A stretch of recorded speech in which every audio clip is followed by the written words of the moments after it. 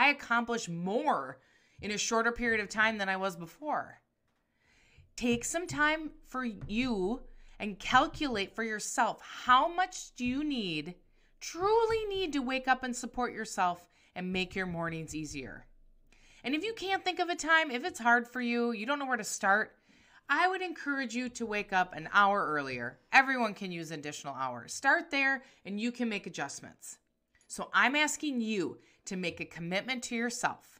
When you set your alarm clock tonight, you're making a promise to yourself that when that alarm sound goes off, you're going to wake up. You're going to throw yourself out of bed and you're going to get up and get your ass going. You need to be intentional about what time you're going to get up. When that alarm rings, make a commitment to keep that promise to yourself. Every evening moving forward, you got to set up what you need to have $1 million morning and allow yourself the time you truly need.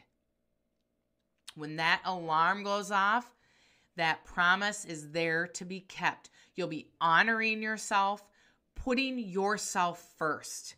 Your alarm is a promise you are keeping with yourself.